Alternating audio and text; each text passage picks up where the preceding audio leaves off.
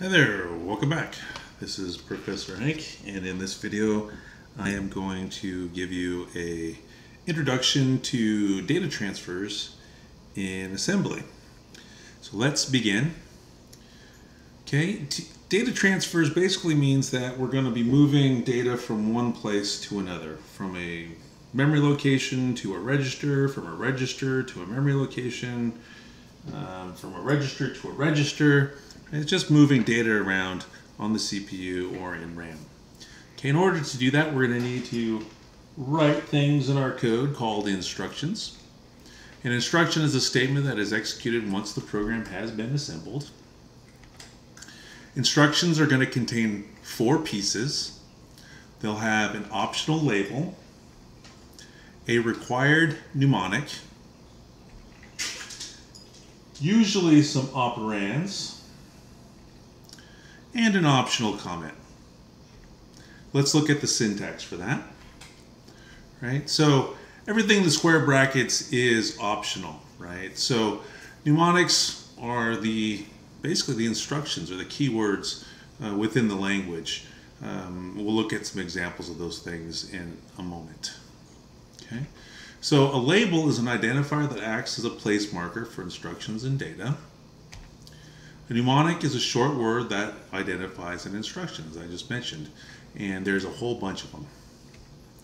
Operands are values used for input or output for an instruction. And comments, notes for human consumption, right? Purely for the programmer to read. They're going to be ignored by the assembler. So here are some examples of labels. Here we're creating a variable named count that is a double word and it's initialized to 100. This is an example of a data label. This would be found in the data segment of your assembly program. Here we have a code label, and this would be located in the code segment of your program. All right, so here are some example mnemonics. There's a whole lot more than just these, but here's a few we can get started with. MOV, that allows us to move one value to another. For example, we can move an integer into a register or the contents of one register to another. Add allows us to add 2 values together. Sub finds the difference. Mul multiplies 2 values. JMP allows you to jump to a new location. JMP and its relatives are what we use for flow control within an assembly program. The call mnemonic is what we use when we want to call a procedure. In other words, when we want to call a function. Here are some example operands for you, right? We've got an integer literal, 96, an integer expression, 2 plus 4, EAX, which is a register, and then a variable named count. All right, so let's look at a few example instructions and then we'll write a sample program. All right, here we're going to move the integer literal 32 into register EAX. Here we're going to add 4 to that value that's inside of register EAX. So in this case we would have 36 in EAX after these 2 instructions execute. Here we're calling a procedure named foo. Here we're taking the contents of EAX and storing it into a variable named temp. Okay, so let's go ahead and write a sample assembly program using what we've learned so far. Okay, so let's create a new project and I'll select MASM and I'll call this demo. And we'll click OK. Okay, and since I already set this up in a previous tutorial video, I'm all ready to go. I already have my template here to get me started. So what I'm going to do in this simple example is I'm going to create a memory location, a variable to store a total, and then we'll just add 3 values together.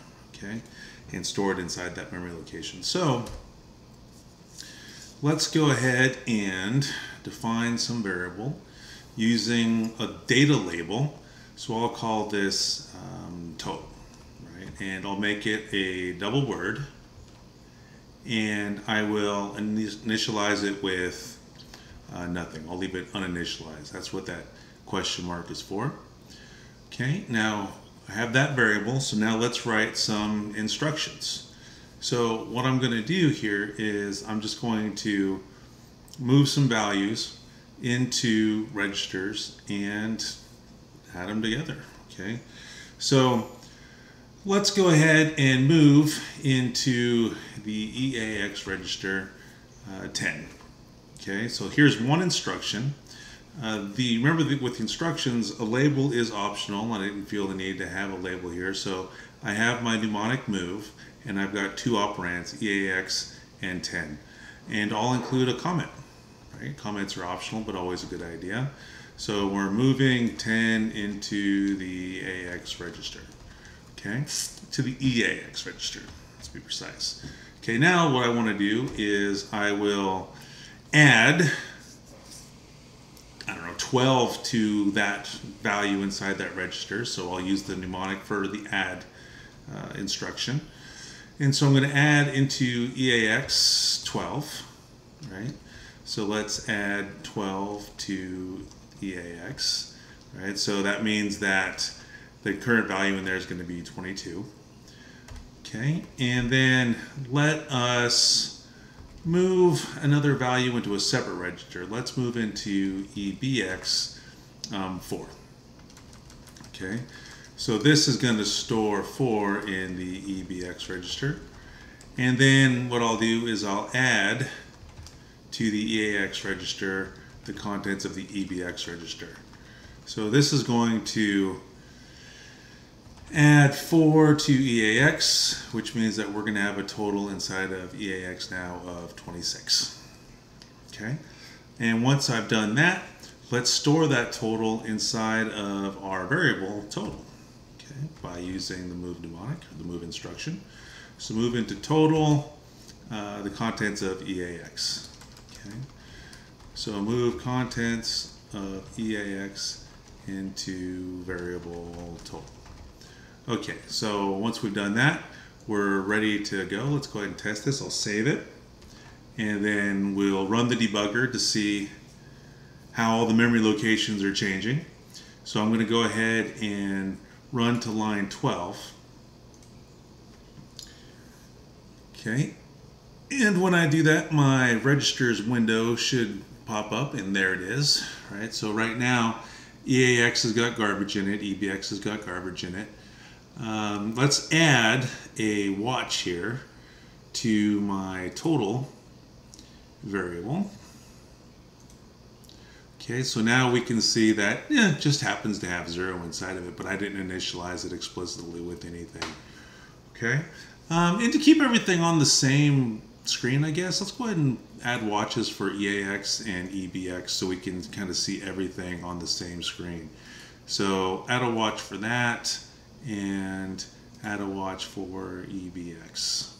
Okay, I think that's all of them, right? Okay, cool. Yeah, so now we'll be able to see these variables changing, these memory locations changing as we execute. So let's go ahead and step into, by hitting F11, and you're going to see that arrow move to line 14. That means that the line 13 instruction has been executed. We can see that EAX now contains 10. If you look over in the watch window there, the red 10 appears, right? So now let's go ahead and do the next instruction. So we'll hit step into, and line 14 executed. So we just added 12 to EAX. So EAX has been updated to 22. Then let's move 4 into the EBX register, right, hitting F11. We're going to see that EBX has its value updated. Now we're going to use the add instruction to add the contents of EBX to EAX. Right? So when we do that, we're going to see that EAX becomes 26. And then finally, we're going to move EAX into the variable that we created named total. Right? And so you'll see that total is going to get updated to 26. Okay? All right, great. So there's our quick little example of doing data transfer. Very simple. Basically, what we're going to do is we're going to have these mnemonics, we're going to have some operands, optionally we'll have some comments, and that's how we can move data around. Okay.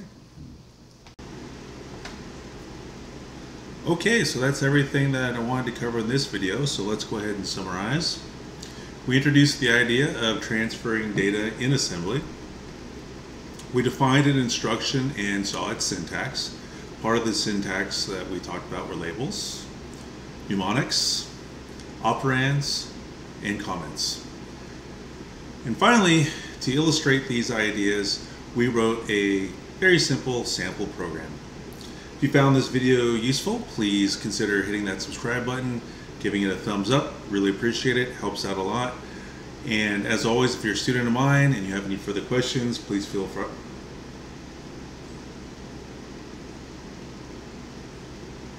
And as always, if you're a student of mine and you have any questions, please feel free to stop by my office hours or shoot me an email.